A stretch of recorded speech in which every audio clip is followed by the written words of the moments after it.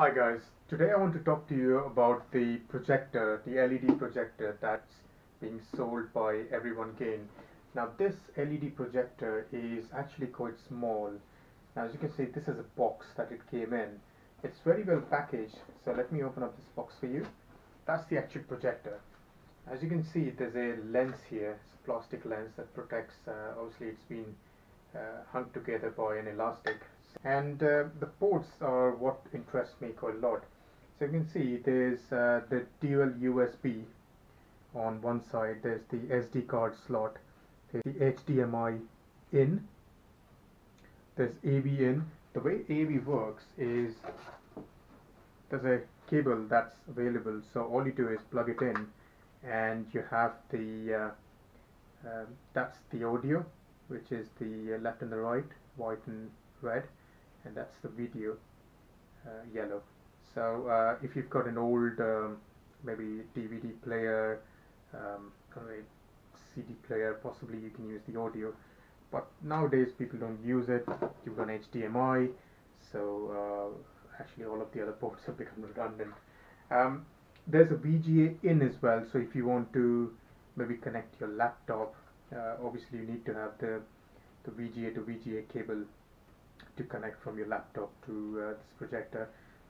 Surprisingly, obviously it comes with a remote. Let me show you that. So that's the remote. It's a small one. I've just retained the plastic wrapping what it came in. It just really helps me protect the remote from falls and maybe from dust. So if you use the remote, depending on how you keep the projector, it works from this port and it works from this port as well.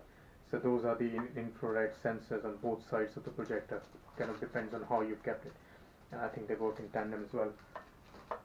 On the other side is the power lead.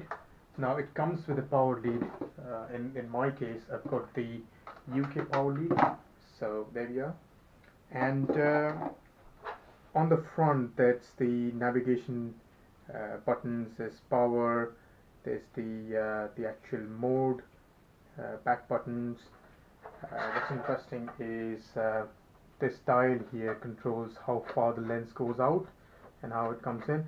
So when you put in the lens cap, it has to be all the way in so that you can securely store it.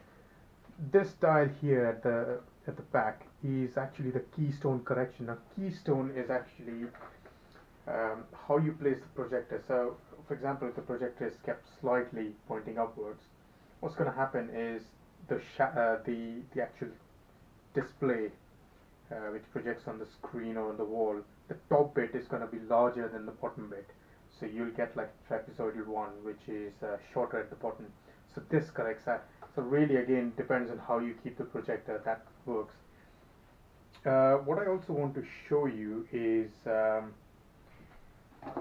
this Chromecast that I actually use. So what I do is I have a truly wireless experience. So all I do is plug my Chromecast in and put my put the 5-volt the USB bit so that it powers the Chromecast, and there you have it. Just put the power cord in and put it anywhere and literally it works.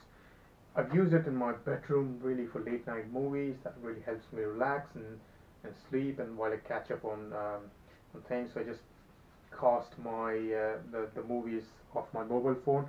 So I'm really very happy.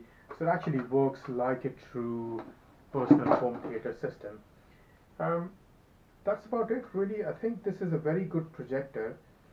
The resolution, that's one of the more important things. Although it takes in HDMI, which would be, you'd say, 1080p, but it doesn't actually project an HDMI out. I would say it projects something like a quarter HDMI, quarter HD, which is about 480p, something like that. So resolution is obviously lower, but the benefit of it is it's very handy, it's small, it's portable, and obviously if you want a full-fledged projector that does 3D and full HD, then you're looking at bigger projectors and obviously more cost.